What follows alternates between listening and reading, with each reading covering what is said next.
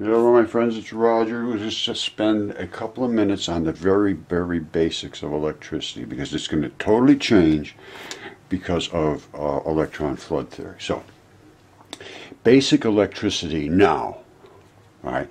That is obviously an atom looking thing that has a core and then it has a bunch of electrons in orbits around it. Now, I say that that core has no neutrons, and that core is made up of half of it is positive, half of it is negative, and then one additional negative tries to attach, and that creates negative net in the center, pushing all the incoming electrons to stay in their orbitals. Now, I also show one tiny little bit sticking out the side there. Can you see that? A little bitty one sticking out the side. You know what that little bitty one is? That is a nuclear decay particle, because that has to stay in resonance. Resonance means there's a certain number of particles that create a stable neutron, a stable proton. There is no neutrons. The stable proton is 1836 of those tiny little particles. And they crush together just like something like that would crush together. And they are stuck together and they cannot get apart. And one of them sits, or a batch of them, depends on how many is in the outer orbits, are way out here and they float around and they are pushed away because they cannot approach because it's negative in its core. That's what causes the atomic model to work in my theory. Now let's go into how it actually does work. This is Latham's crazy machines, and this is tractor beam magnets. This is quantum mechanics in action. A negatively flooded core, which was always going to be the case. They will always have more negatives in the core than positives. That keeps the electrons at bay. When they jiggle, it's heat. If that thing goes flying away, it's light. Okay, these are Einstein's claims, and I will dispute virtually all of them. Light is a set speed and it cannot speed up. I dispute that. Light is a wave of electromagnetism. Disputed. Light has no mass at rest, therefore it is nothing. I don't dispute that it is nothing. I dispute that it has no rest at mass. It is an electron. We'll talk about that. Light, which Einstein says is nothing, gains mass as that nothing speeds up. I don't think that's correct. If E equals mc squared, which light is nothing, which is the mass, you end up with E equals nothing. It must have no energy, light, and I know that's not correct. He embraced the standard atomic model with neutrons, which cannot be correct because I can prove that simply with the variation of hydrogen. They cannot explain hydrogen, and I can with electron flood. He did not understand gravity or magnetism. Gravity is magnetism. The Earth is a positive, attractive source. Everything that exists in the universe has negatives surrounding the atoms, or are negatives themselves, which are light. Therefore, everything that is mass attracts everything that has negatives. Therefore, it's all magnetism. He was oblivious to how light gets to Earth. He said there's nothing in between. It's a flappy wave of nothingness. It's a particle. The universe is filled with ether particles which have a mass and they have a potential energy. They are dark energy and dark matter on its way to becoming energy. He did have nice hair. Now, I'm going to go into the proof that I can prove all this, what I'm saying. Okay, the real nuclear core is made up of 1836 bits like that, and every neutron is 1837, which makes it negative. There's 1836 of a proton, which is 918 positives, 918 negatives. At 1836 bits, half is positive, half is negative.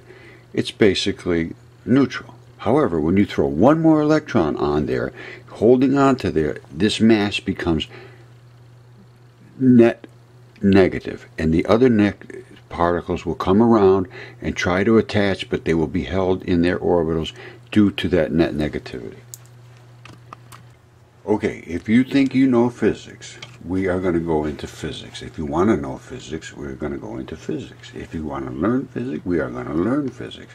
We are going to go through hydrogen. 1, 2, 3, 4, 5, 6, 7. Did you know there was that many hydrogens? Did you know they had all these atomic weights? Did you know they had all these spins? Did you know they had all these stability, decay, half-lives? I didn't think so. But we're going to explain how that's possible, and it's only possible with electron flood theory. Now, I highly recommend http chem.libratexts.org, all fabulous things about chemistry. Now, these are about subatomic particles. I think I showed this before. Now, and these are the different charges that are around there. Neutrons, no charge. Obviously, that's wrong. Atomic, no. The mass is the same as that plus one electron. I mean, it's just simple. It's the same as what they think a proton is. They add one more electron, you end up, you take this and add it to that, you end up with this. There never was this. All right? So, now is where we basically stop the clock here. That is that wave, and it is now stretched, and it's accelerated. Case number 1, light can accelerate. Case number 2 is you can see that little tiny dot. Now it's concussing on itself, trying to force itself through this venturi, showing up as a tiny little white particle, which I have better shots of. But it is a particle. It is not a wave. Case 2 closed. Now, this is the reverse magnetic wave from this enormous concussion. These little white dots in the air are free electrons. That's ether. I don't believe Einstein embraced ether. Case 3, closed. That's the accelerated light causing the Higgs fields to explode as the boson particles, which are accelerated and charged, crash into the ether of space, polarizing the free electrons surrounding them, creating the Higgs fields. Exact identical fields that CERN is looking for. Only theirs are much heavier. And this tells me that all particles are the same, and that supports my atomic model theory that there are no neutrons. This is exactly what I have shown. The concussion, only eye crushing in the venturi, they hit them head on, and theirs are 8,000 times heavier than mine. They create the identical same fields. They are the same particles. CERN admits they cannot see these. They know they're there. They know because of conservation of mass and energy and so forth. These are electron neutrinos so small, they say they can't ever be able to pick them up. I'm showing them to you. I am using light, which is electrons. I am in the light realm. They're in the heavy particle realm, the protonic realm. Totally different, and they are unable to do what we're showing you. Not only that, that's a reverse spinning particle. These are the normal right-hand spin. That's a left-hand spin, and this is what happened. It created this mini particle. That's the white particle crashing into a Higgs field. It appears to be creating its own field and emanating a partial field. This is light. These are light particles in there. And the field is created because the light particle is crashing into the electrons that are in space. That's not even anywhere close to that same size. So what is going on there, CERN? I would like to understand that. I'd like to have a little interaction. This is serious stuff. I've got things that I can show. And that venturi may possibly be able to create plasma in the proton realm with no additional input. It is a crusher. You are crushing. Plasma requires crushing. Plasma is required for fusion. Fusion is required to save the Earth. Einstein said light came from the sun, but it was nothing between the sun and here, which I say is kind of crazy. I say that all the atoms there are have a core like this, and the ones on the sun got so excited that the electrons that were floating around here got thrown off and spun off until they hit the Earth, because the Earth is a positive source. You take electricity, it will always go to Earth. Static, electricity, lightning, it tries to seek the positive Earth. These are negative electrons. They are thrown from their orbitals. They end up hitting the Earth as light. That is what comes through, and it is a particle. It weighs 0.0054585, something like that, atomic mass units. There's bazillions of them hitting the Earth every second. The entire universe is filled with these tiny particles. Some of them are big like this. Some of them are chunks like this. They're not complete, and those are radioactive. They will not stay stable because they are not resonance. 1,836 of these bits makes a resonant chunk called a proton. 1837 makes a resonant chunk that becomes negative because it has an excess negative charge. You are now smarter than any other physicist that ever breathed oxygen. Alright, I'm going to go through this kind of quick because it really is simple. Once you take the neutrons out, it's very simple. Nucleuses are flooded with electrons. I showed you that in that magnet quantum display there. Now, so we know that the core always has more negatives than positives. I'm saying they're all the same particles. And I'm saying all particles equal a certain atomic mass unit. They said it was this for electrons. I don't think it's exactly correct, but it's damn close. All particles are plus or minus. All right. The minimum stable core is 1,837 parts. I thought it was 1836. It's really 1837. The last part gives it the negativeness to hold the other ones at bay. Now, hydrogen protium, that's the basic stablest hydrogen, is supposed to be this big number atomic mass units. Now let's analyze that number. If we take that number and we divide it by the atomic mass units, or multiply it times what I'm saying, 1,836 mass units of that number equals this. You see, that number is almost exactly the same as the number above it, hydrogen protium. It's very, very close. Now, I'm saying that hydrogen 1, which is this basic hydrogen, has 1,837 in the core with 1 in orbit. That makes 1,838. Now, if you divide what they say is the mass of hydrogen by 1838, you end up with this number, 0.000548833. They say it's 0.0054858. I'm going with this. I think mine is correct. Now, therefore, because they don't understand that even how the thing works. I mean, they got protons hanging on, one big proton trying to collect one little electron, and it's impossible. So, now everything works out. You saw all those different isotopes. There is zillions of isotopes. You have no idea the number of isotopes. And all they are is unstable chunks of atoms. If that thing was full, it's like this. If it's going to be unstable, it's like this. It's laying around in chunks like this, boom, and they smash together. Or they smash into your face, or they do something terrible. That is nuclear decay. They cannot exist outside of a resonance frequency, which happens to be 1,837 of these at a time. Or 1836, I suppose, would be.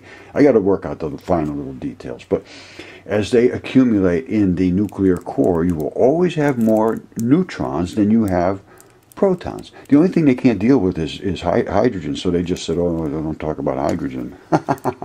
Once they get into helium, they say, oh, well, now you got 2 of these and 2 of these, so everything's fine. Well, how about hydrogen? Well, we don't want to talk about hydrogen. Well, I do. I like hydrogen. I love hydrogen. I think hydrogen is fabulous. One of my favorite molecules. Now, or atom, actually, element. Now, so you have that number. And they increase one by one by one by one by one. Those are your elements. Simple as that. So I suppose we'll leave it at this. Every tiny molecule part in all of these is 0.0054833 per subatomic particle mass. And I'm going to call them PMs, particle masses. So every particle mass is plus or minus, and they're all equal. Case closed. They're all particles, but they're all dipoles. That's the key. That's the thing that really gets me crazy. And I have seen these split, so don't tell me they can't split. I've shown that in the light experiments. We're going to look at those now. Okay, just to recap, a single pulsed red laser showing the ether particles illuminating. That same red laser pulsed disk being stretched, elongated, concussing, displaying its particle nature, which is the particle nature of light, which is one of these bits in the entire atom. So that's the smallest subatomic particle that I know of that's stable. That little bitty one spun off of there, which is over here. How that happens was a reverse spinning particle, which is this white one, came down and slammed into a Higgs field and generated that. Now, what that will end up being, I am not sure. And that's the only one I've seen of those. Whoops, let me come back to here. Alright, now, these are the Higgs fields. Those are the Cherenkov radiation and turning into the Bose particle, charged particle carriers, which are going extremely fast, slamming into the air. Exactly what CERN says is an electron neutrino, which they cannot see and we're seeing. You saw the new particle. These, I believe, are the actual particles. Now, what confuses me is that they are dipoles, and if there's a positive and a negative particle, I'm a little concerned whether it's a spin this way, spin that way, up spin, down spin. There's something going on that differentiates the negative from the positive. Because to me, I'm seeing a negative and a positive here. So if this is a dipole, what's the difference between this dipole and the other dipole that makes this one positive or negative and the other one positive? So that's the kind of thing I would like somebody to look into. Because I really can't find an answer for that in my own mind. If this is a dipole, what could the other thing be? I can't think of what it could be. Because the other thing could be a dipole, but then it's just the same as this, as far as I'm thinking. So there's something different. There's some difference in that dipole nature between the positive and negative, as far as I can go with it. Now, and this also shows. Whoops. This one here also shows the right-hand spin, which means the particle will drift to the left because it's coming to the, it's always trailing a little bit. And it's wide here, which obviously means that it's moving pretty fast, and then it's compressing up here, which means it's about to crash with the Higgs fields, which is nothing more than particles of light, which are electrons, which are free. They're not actually light now. The only time they turn into light is somebody concusses them. And the light particles I showed you in these are all light particles. And they're all the same thing as electricity. They're the same thing as lightning. They're the same thing as static that collects on you. Those particles, when somebody grabs and smashes into their atmosphere, which is what this wave did, and this wave does, it's crashing through and saying, get out of the way. And it says, if you push me out of the way, I am going to glow. And the harder you push me, the harder I'll glow. And if you push me so hard, I'm going to just go flying out of here a zillion miles an hour and turn into light myself. How's that? And that's what happens. All right, so I'd like to have some interaction with somebody that has the ability to see if this could create fusion. I don't see why it couldn't. It is a crusher. CERN, only thing they're doing is crushing. Only we're doing it for free. And they spent, probably twice as much as I spent on this. All right? Mudfossil University. Thumb this up if you like it. And if you don't, go away. All right? I love you. Thank you.